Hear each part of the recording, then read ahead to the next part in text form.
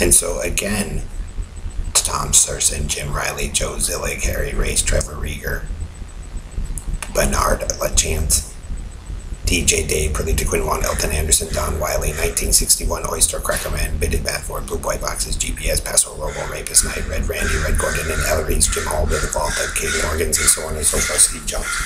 Again, the reality becomes more about what you people didn't respect, Bernard.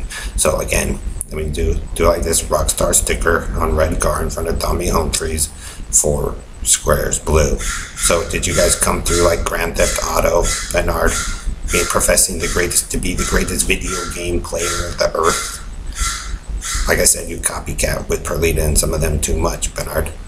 And so did you come Grand Theft Auto here in Texas and Colorado, Florida, as you guys ran around? And so you and the Oyster Man there had to make up a story, Bernard. It's kind of like what you carnies do, country and western, to make yourself important or something.